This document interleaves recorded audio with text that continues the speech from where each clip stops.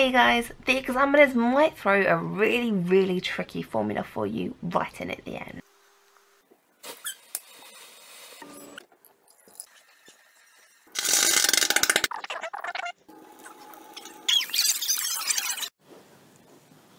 Working out the formula for things from the name is exceptionally tricky and comes up sometimes in C2 paper, but not necessarily that complicated. There's no reason though, with a bit of logic, you shouldn't be able to work out really complicated ones. So here is an A-level question which they might throw in at the end just to confuse you. So first of all, let's look at the ion 3. Now this bit here means that iron is going to have a 3+ charge. Now you are going to get a formula sheet which is going to have these on, but this is just an exceptionally complicated way of combining things. Sulfate is SO4 2-.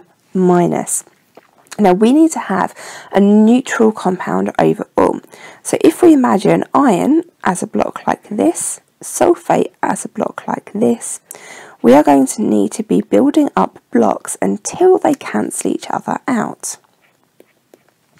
So if this positive and this negative cancel out, this positive and this negative, this positive and this negative, this positive and this negative, we're going to need another little sulfate block on there, like that. So there we have it. Iron, sulfate. We have 2 of those and we have 3 of those. So the formula for iron 3 sulfate is Fe2 brackets SO4 3. Iron 3 sulfate. Now this is an exceptionally complicated question. It wouldn't be such a stretch to expect a GCSE student to work this out, but it's much more of an A-level style question.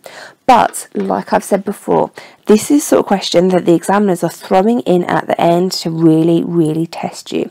So if you're doing okay with your revision, if you want that A star, pop over to my A-level channel and watch the videos on how to do this. Hey guys, thanks for watching. I really hope you found this video helpful. If you want to say thank you, or if you want access to my online classroom, priority video requests, or to see all the books I'm publishing, you can pop over to Conos or keep up to date with everything on my website. Don't forget to subscribe to the channel so you don't miss anything. And if you follow me on Twitter or like me on Facebook, you'll get all the updates there. Thanks for watching guys. I really hope you found this helpful. Anything else you need, any other help you need, just let me know below.